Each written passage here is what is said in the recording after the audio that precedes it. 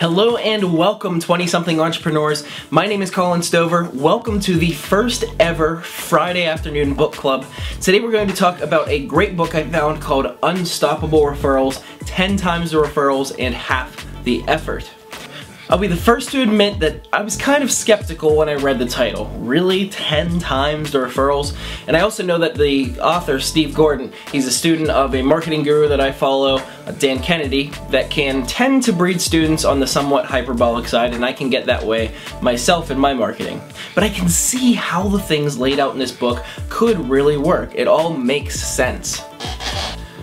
Now, I do believe that your mileage may vary based on your industry. I think there's some industries where it is really easy to refer people, and I think there's some industries where it's a lot harder to refer people. If you've ever been in the organization BNI, you'll know that. There are some people who go into BNI and they just get lead after lead after lead after lead, and there's some people who go in and they get a couple leads a year. So it depends on your business, and it also depends on the average value per customer, because for some person, 10 referrals isn't going to be a huge deal, but to another person, 2 referrals might be their entire year. So it really depends on your type of business, how many referrals you get out of the ideas that you could implement from this book. But I do believe that in the right business, yes, you could absolutely get 10 times the referrals out of this book. And for some people, they might not need 10 times more the referrals.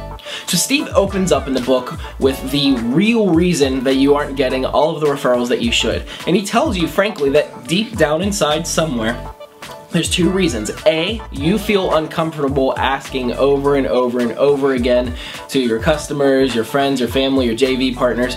It's an uncomfortable situation. You're stepping outside of your normal values to essentially take from somebody, is how he puts it, and on some kind of unconscious level you don't like that, and so you try to avoid that pain by not asking as much and as frequently as you could.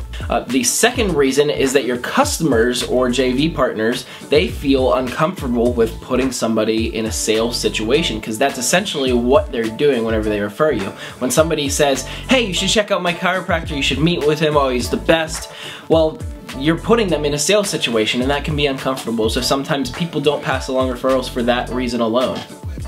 The cure to this, as proposed by Steve, is to develop what he calls a referral package, which is essentially a lead generator, like a book or a CD that you can give to your referral partners so that they can give it to the people that they refer you to. So instead of handing a card out, handing your business card out, they hand out your book, which comes off as a gift rather than putting somebody into a high-pressure sales situation.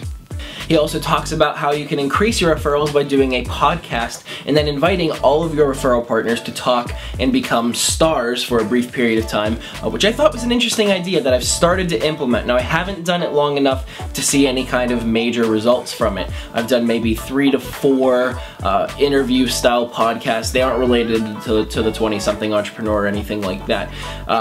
So I haven't done it quite long enough to see any results, but I can see how it works, and it's really easy to actually book and do these interview podcasts. So I recommend giving it a shot if you read the book and you want to do that.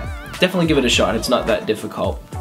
Now, I'll admit, I've been doing the referral package thing for a while, but perhaps not to the extent that Steve proposes. This is my book for my magic business, and I have 3 others that I've written, and I give these out at every single meeting, all the time, right? I kind of try to use this as my business card. Now, unfortunately, I don't always have it on me, which is mistake numero uno. I should be carrying it on me at all times so I can just give it away. It only cost me $2.50 to print these.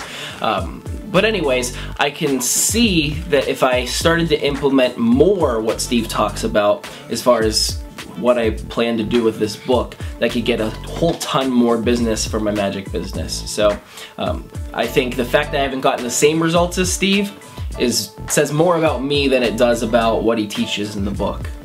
Bottom line is, this is an excellent book, and you can get it for just a penny plus shipping and handling, but still it's only going to be like $5, which is a steal for books these days. You can get that on his website at unstoppableceo.net, and I just want to put it out there that I don't work with Steve. I've never had even a conversation with him. I just like the book, so that's why I'm recommending it. I hope that's helpful. If you like the idea of this Friday afternoon book club, let me know in the comments below. I would love to hear it. Also, if you enjoyed the videos so far and you want to see more, consider supporting me on Patreon. In case you don't know, Patreon is kind of like Kickstarter, except I think it's even better.